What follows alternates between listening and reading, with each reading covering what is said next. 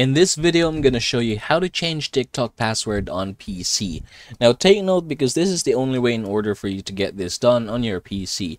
So first things first, you might be thinking that you can just go ahead and open the settings in order for you to do this, but that's actually not the case. What you're going to do is just log out your TikTok and then tap the login button here.